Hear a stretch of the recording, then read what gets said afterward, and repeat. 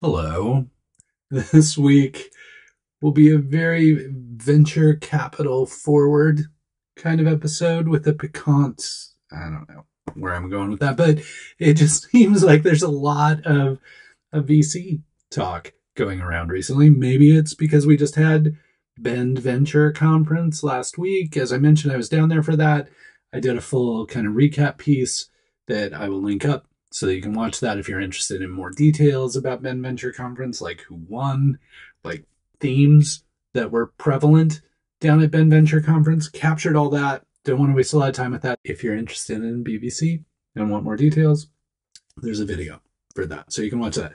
But the other part was I was getting into a lot of conversations with folks this week about venture capital, like local, how to raise, who to talk to, all those kind of things. And it dawned on me that I might not have the latest and greatest list of venture capital opportunities in Portland or in Oregon or like in the region to support startup founders. And so one of the things I like to do is like sometimes I like to look at things where I'm like, oh, I definitely know this. And then say, wait a second, maybe you don't know this at all. Maybe you're fooling yourself into thinking that you know this, or you've said this so many times that you believe that you know this. So let's step back. Let's walk in stupid and not knowing anything, and let's reapproach the situation and look at the detail that you think you know to really determine whether you know what you actually think you know. So I decided to do that with local venture capital. It's not exhaustive. I might miss a few here and there. And if I do, let me know. Like, that's what comments are for. Let me know who I'm missing. Let me know. There may be some obvious ones that I forgot. I'm not going to force you to go read the blog post. Why would I do that? The whole reason I'm doing this thing is because no one really reads anymore. And therefore I am here to read it to you. It's kind of like, reading Rainbow for the Portland startup scene or something. But what I'm going to do, take you through each of the funds that I listed, maybe provide a little additional flavor that could help you out, or like some of their history or perspective on these funds and how they tend to participate with companies that maybe that'll be helpful to you. Portland venture capital that may be of interest to you as an early stage startup founder if you are building a venture scale company that has the potential to raise venture capital. Let's get going. Cascade Seed Fund kind of came out of the Cascade Angel Fund and grew into a more traditional seed fund. Tend to be really easy to get a hold of. Great people, like, don't even need a warm intro to them. Just go fill out the form. They'll get in touch with you. You can talk to them about Cascade Seed Fund and what they invest in. Cough Drop Capital. I don't know a ton about these folks. I do know one of the leads there who is a founder, who's a tech founder, so he gets what you're going through. Might be worth taking a look at them. I know they do early stage again out of Bend. Did not get the chance to chat with them while I was at BBC. Elevate Capital, pretty prominent fund here in Portland, been around for a while, really focused on BIPOC and women-led companies and getting them the investment that they need. If you're raising in Portland and you are a BIPOC founder or a woman founder, they're probably one of the funds you want to be talking to. Founders First Fund. This one doesn't even exist yet, but Josh Carter, the one who's going to be the general partner or maybe managing partner, I don't know, but but Josh Carter is the one who's been talking the most about it. And he's going to be having an informational session for accredited investors who are interested in getting involved in the fund and contributing a little capital to it. That's coming up in November, I think he said, with more to reveal on the fund coming early 2025. About their thesis and where they're investing and all those kind of things for the general public. But all that being said, if you're an accredited investor, so you have a salary of more than $200,000 a year, or your net worth minus your house is over $1 million or all those other things that qualify you as an accredited investor, and you have some capital to put to work, you would like to put it to work in a fund, Founders First Fund will be having an informational session for you. Ideaship. This one's a little unique for the region. They're very quiet, but what Ideaship does is they're really focused on intellectual property and really things that can be patented, trademarked, all that kind of thing, and how that provides value for a company. That's really their interest in investing. So if you're working on something that you believe to be patentable and defensible in that regard, then Ideaship may be a good fund for you to talk to. Again, they go early. I've had experience with them, not only just one-on-one, but also through several deals that they participated in. So I always recommend them to folks who are working on things that have interesting and defensible IP. Oregon Sports Angels. If you're working in sports tech, sports apparel, sports ball, I don't know, but if you're associated with sports and you're interested in raising capital from early stage angels, Oregon Sports Angels is a great aggregation of a bunch of high net worth individuals that have come out of, the Nike, a lot of Nike alums there. Really well connected. If you're building anything that has to do with sports, they're a good one to talk to. Oregon Venture Fund, of course, the granddaddy of venture funds in Oregon, started out as the Oregon Angel Fund as an angel collective, and then matured into the Oregon Venture Fund. They have an annual rolling fund that if you're interested in participating, you buy in once a year. They also have like a more formal, traditional kind of fund that they invest out of as well.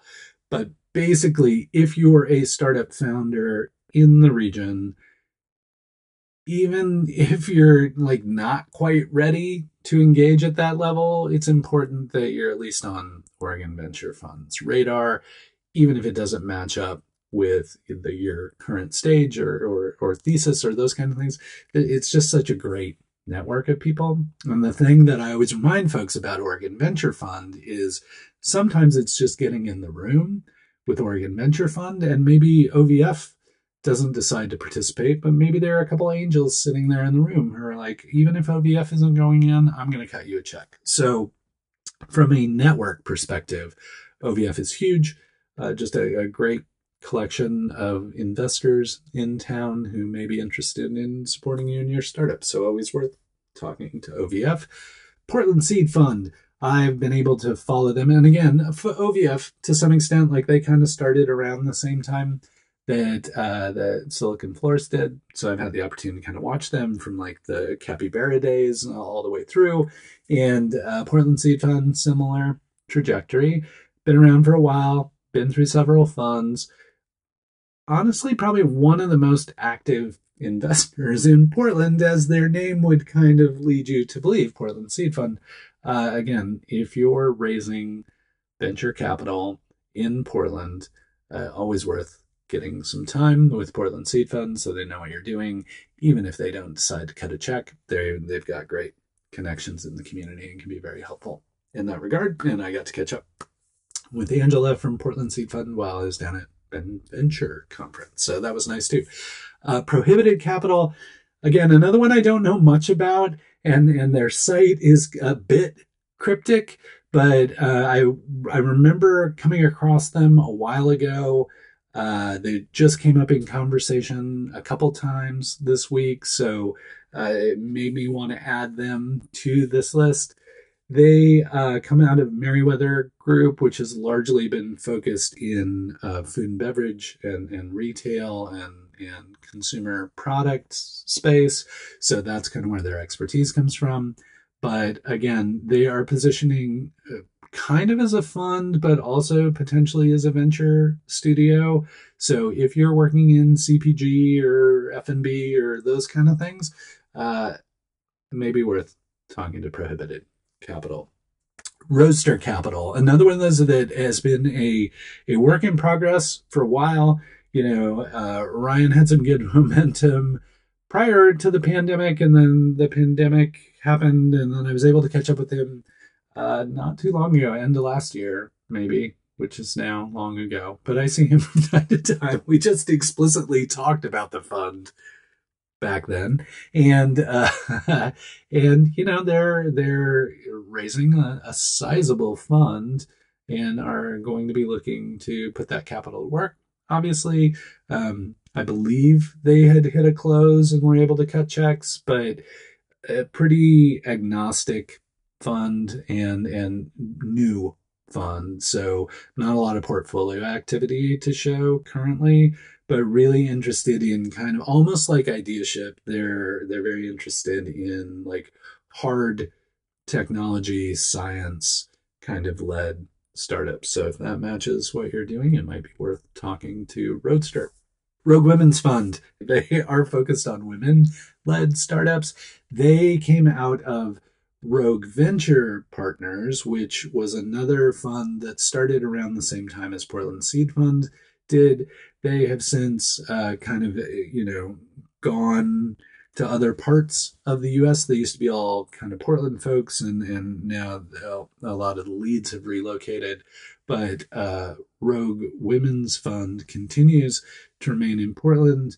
Rogue Women's Fund was just part of the Show Her the Money documentary event that happened this week. So they're here, they're investing. If you are a woman building a venture scale startup, they are the first place you should talk to in town. Also, they have a really interesting program that if you're interested in VC or kind of learning the ropes, they have a program where you can participate as a fellow and kind of follow along with how they do the work that they do. So there are also opportunities if you're interested in the VC path with them. Seven Peaks Ventures out of Bend. I'm not sure that they're still active.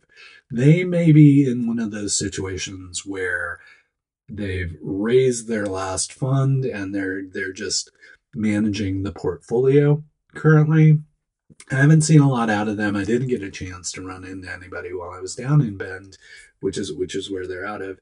But they were active for quite some time in the region, and there's always the potential that they choose to raise another fund and have more activity. But right now, I'm not convinced they're actually actively investing.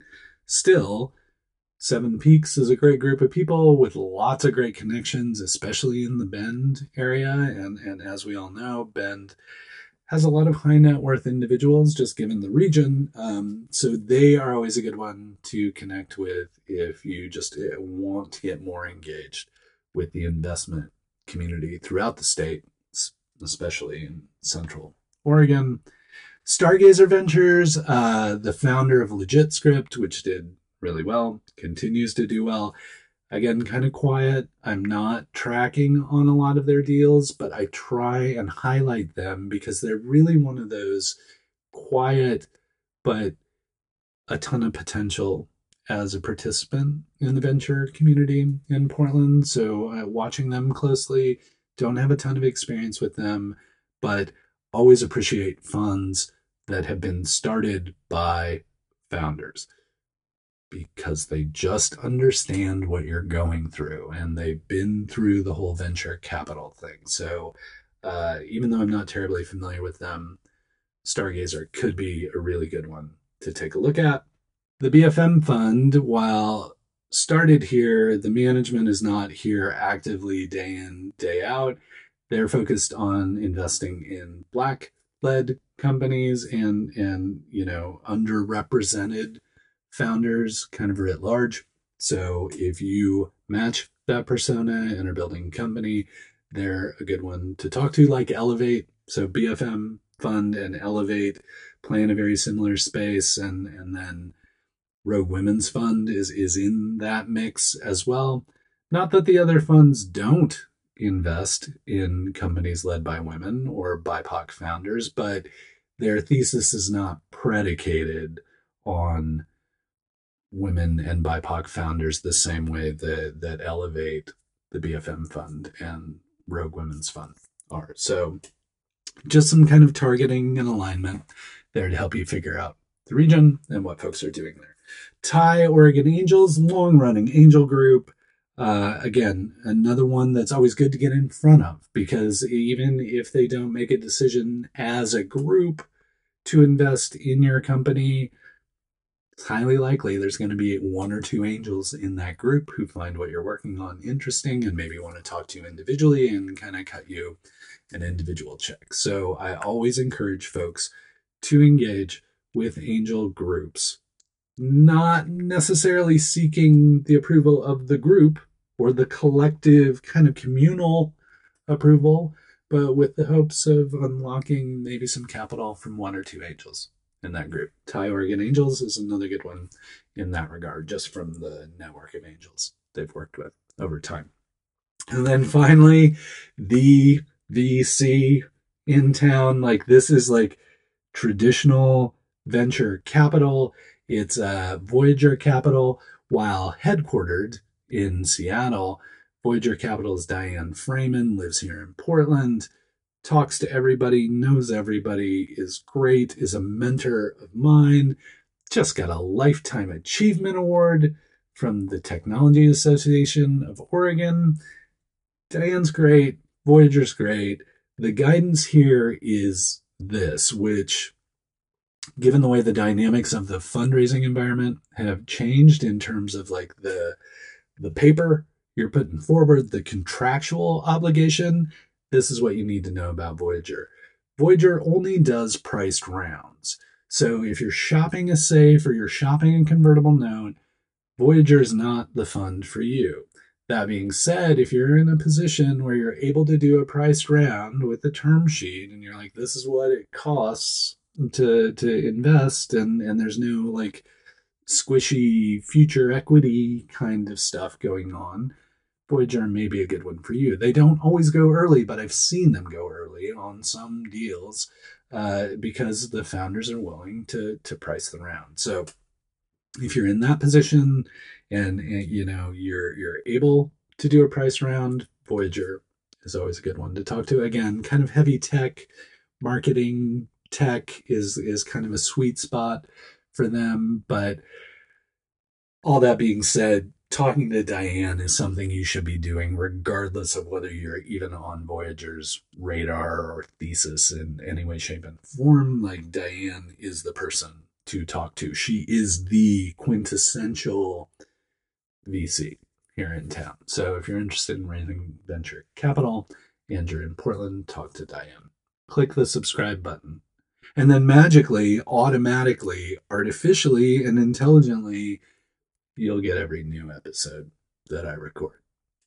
Just subscribe. That's all you got to do. And the new episodes will show up to you every week. So that's that. But as I said, VC forward episode. So next one I want to talk and kind of a bend forward episode. It's VC forward with a piquant bend flavor. The company Platformr announced that they had raised $2.5 million. Platformr, their basic, my oversimplification of what Platformr does is makes it easier for you to get on AWS. They just kind of streamline that whole thing and all the things and the stuff. And everybody's like, well, it's easy to get on AWS. Yeah, sure. If you're just building an early stage kind of thing, it's easy to get on AWS. But once you got all the different components and things and stuff of AWS, it can get really complex really quickly. And so that's what Platformr is here to help you do. That round was led by Oregon Venture Fund. Cascade Seed Fund also participated in that round. So it's all coming together, right? I'm telling you about all these VCs. And then here's Platformr. They got money from those VCs and happens to be in Bend. So I love it when a storyline comes together. I will keep an eye on Platformr and let you know how they're doing and where that's going. But just important to note, $2.5 million raise led by Oregon Venture Fund with participation by Cascade Seed Fund. So always nice to see local investors getting involved in local companies. So I know I'm kind of focused on the Bend and VC and BVC and all those kind of things. There's the whole venture and competition and that kind of thing happening. But another event that occurs outside of Portland that is still a potentially really valuable event for you is South by Southwest Pitch. If you're not familiar with South by Southwest, it's an annual gathering that happens in Austin, Texas. It originally began as a music festival, and then they added like movies, and then they added interactive, and interactive is really where the tech startups started to glom onto it. And it just continued to grow and grow and grow. And at one point, I don't even know how many years ago, 15 years ago, 12, I don't know. I've been working with them for more than a decade. They started this program called South by Southwest Pitch, designed to give early stage startups a presence at South by Southwest, an opportunity to pitch while all these amazing people were in town to see those pitches. And the deadline for that application is coming up very quickly, like next week. So if you are interested in taking the stage at South by Southwest to pitch your product to tens of thousands, potentially hundreds of thousands of people, get you in front of all kinds of like movers and shakers in the startup community, and also just attend a great conference with all kinds of super interesting people in interactive and education and music and movies and all that kind of stuff. South by Southwest Pitch is for you, but you can't procrastinate. Get on it, because like it's going to be due soon and done, and then you will have missed it, and you'll be like, well, I missed my window to go to South by Southwest, and now I have to pay this regular ticket price to go to this great event.